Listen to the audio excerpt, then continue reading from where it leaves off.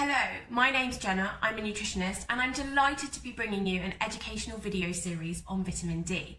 Now to start with, vitamin D is often referred to as the sunshine vitamin and we'll go into this in more detail in the next video. But it's very difficult to get enough from your diet and therefore often it's recommended to be supplementing. Now vitamin D is pivotal for your overall well-being. It's very important when it comes to managing your bone health, for supporting your mood, supporting your immune system and hormone production. Vitamin D comes in two forms. The first form is vitamin D2, ergo calciferol, and the second form is vitamin D3, cholecalciferol. Now vitamin D3 has been shown to be far more superior when it comes to absorption.